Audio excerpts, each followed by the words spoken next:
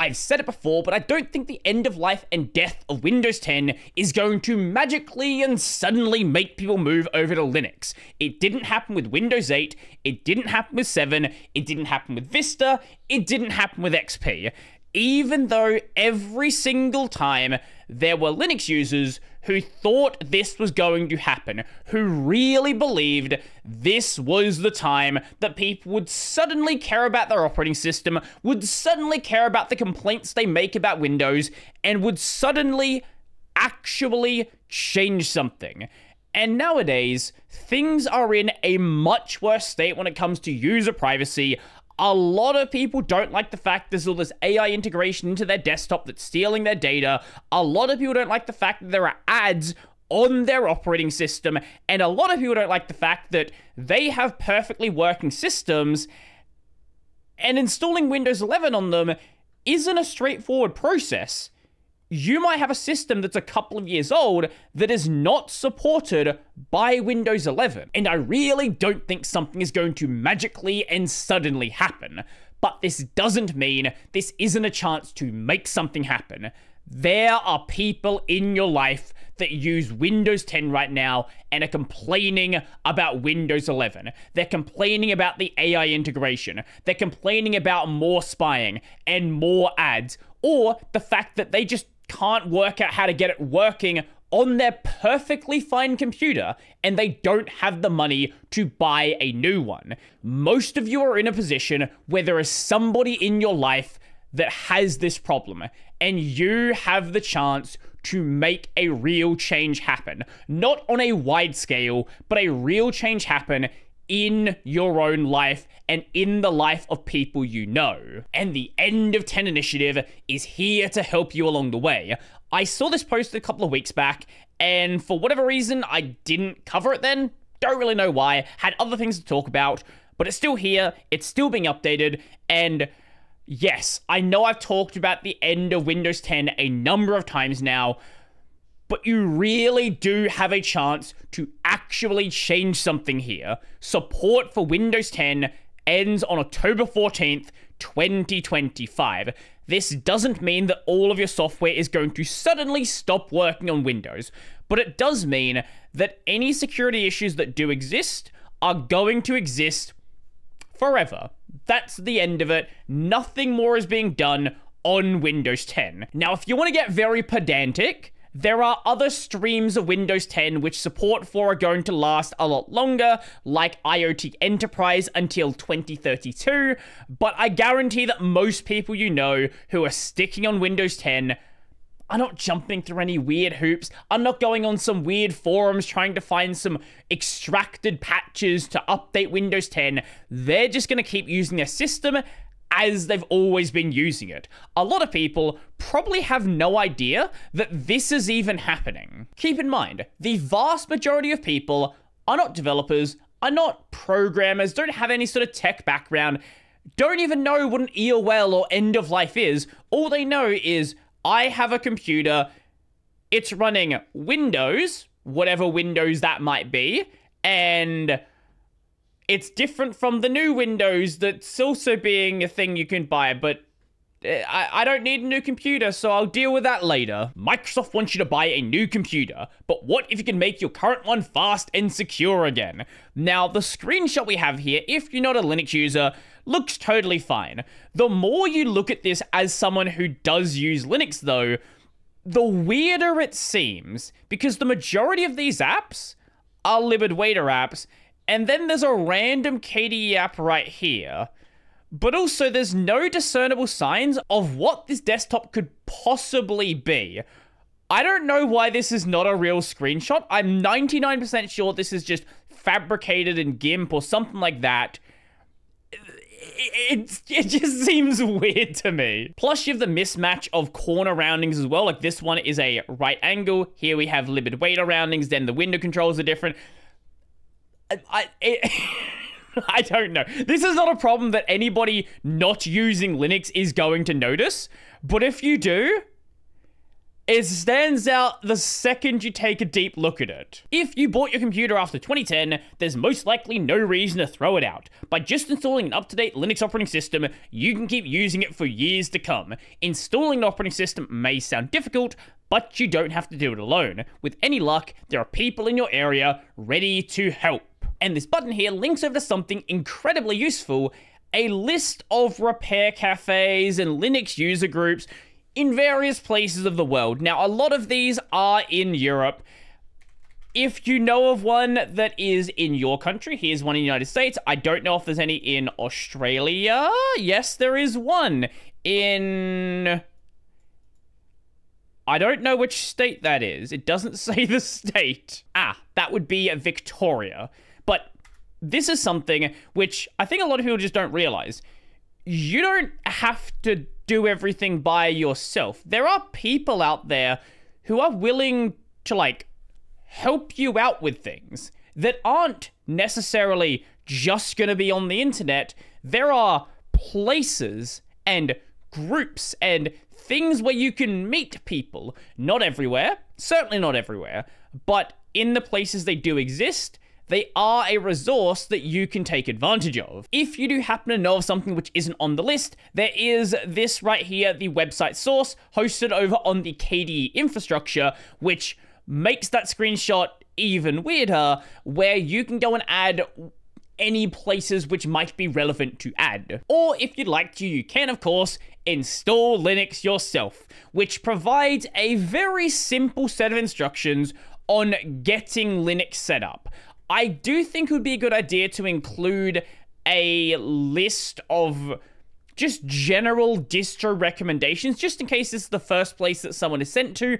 I find it very unlikely they're going to just find this by themselves. If they find this, it's probably because someone they know sent them there, or they already are deep into learning about Linux. But besides the list, I do think the instructions here are basically what you need. Download a new OS. Download the operating system you want to install. Search for Linux distributions for beginners to get some suggestions.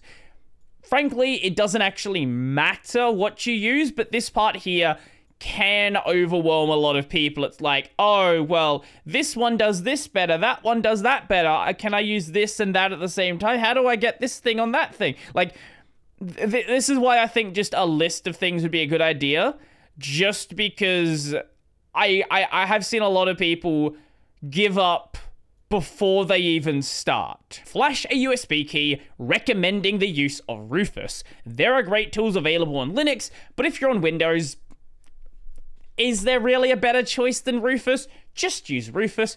Don't think about it. And if you're not really sure how Rufus works, just go on YouTube and type how to flash Linux on a USB with Rufus, and I'm sure you'll find like 5,000 videos. And then, of course, boot and install it on your computer. When it comes to booting into your UEFI, the way that I do it is just run my hand along the F keys, and that usually does it. You could look at the manual. You could, like, look at keys that are common. Just press everything, and it's probably gonna be fine. Also, make sure you back up your data. I have made that mistake before, not doing that. Not a good idea. Very much not a good idea. And most installers, if you don't need any accessibility tooling, it's just click next.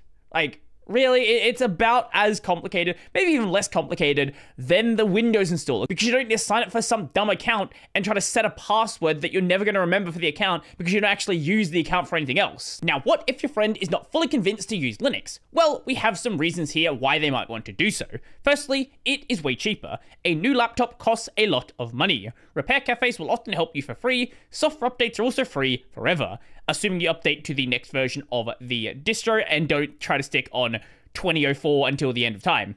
You can, of course, show your support for both with donations. No ads and no spying. Windows comes with lots of ads and spyware nowadays, slowing down your computer and increasing your energy bill.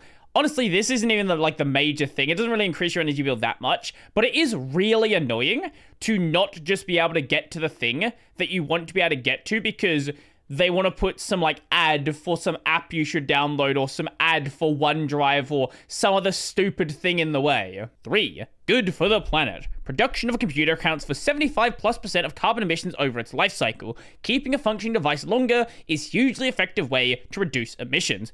Not just that, the fact that you don't have to go and find how to get rid of a laptop. How do you sell it? Do you bin it? Like, if you sell it, now you have to deal with, like, trying to, like, sell it to somebody and you have a perfectly working laptop. And then if you do sell it, you've got to, like, transfer your data off of that into, like, the new system. Big pain. No one wants to deal with it. 4. Community support. If you have any issues with your computer, the local repair cafe and independent computer shop are there for you. You can find community support in online forums too. There is so much support online, especially for any of these popular distros.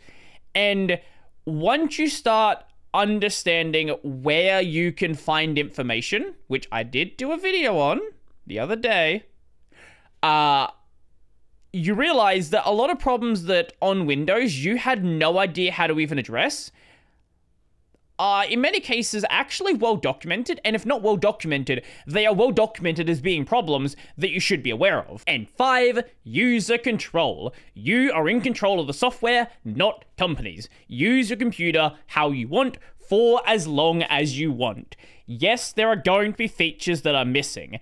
And yes, you might have to go and report bugs. And yes, you might have to use a different desktop. But you can do all of this. If you don't like GNOME, you can use KDE. If you don't like KDE, you can use Sway. If you don't like Sway, you can be in the TTY if you want to, and all of the other components of your system can be swapped out, or you can make new things yourself. You are not tied to what a company wants your computer to be. Now, it's not part of this main listing on the homepage here, but at the top there is this other button here. Events. So this is a list of events of people using Linux, people swapping to Linux. Hey, if you don't like Windows 10, come try out Linux. A lot of these, again, are in Europe. There are others as well. But if you know of something, or if you want to go and maybe host something yourself, well, again, this is available over on the KDE infrastructure, and you can go and put all of that stuff down in here and hopefully, maybe, convince somebody to actually try out Linux and, you know, see if it's actually for them. Now, this End of 10 initiative page existing doesn't really change anything by itself, but you can. You are somebody's friend. Maybe you don't have friends. To those of you who have friends or family members who are getting sick of Windows, who want to do something better, but they know about this Linux thing and aren't too sure about it, don't really know what they need to do, don't go and just install Linux on somebody's computer without telling them. But if there's somebody in your life who is actually interested in Linux, who wants to give it a shot and see if things actually work out for them, see if they can game on it, see if they can do everything they want to do on it, be that support in their life. You can't make everybody swap from Windows to Linux, but what you can do is help someone you know swap from Windows to Linux. You can change one person's life, you can change 2 people's lives, and they can hopefully change other people's lives going forward. You can be that final push that somebody needs to go and use Linux. Don't let this opportunity go, because there is going to be a whole generation of people soon that grow up on nothing but phones, and they're getting older, and convincing them to go from a phone to a computer might be a little bit harder to do. So do what you can whilst you can, and every little change is going to help. So if you liked the video, share the video around, like the video, do all that stuff. Yeah, be a cool person. And let me know your experience using Linux when you swap to Linux, and have you convinced anyone in your life to actually go and give it a shot? I would love to know. If you liked the video, go like the video. If you really liked the video and you want to become one of these amazing people over here, check out the Patreon, subscribe to the LiberaPay, link in the description down below. that's going to be it for me, and we can make it happen.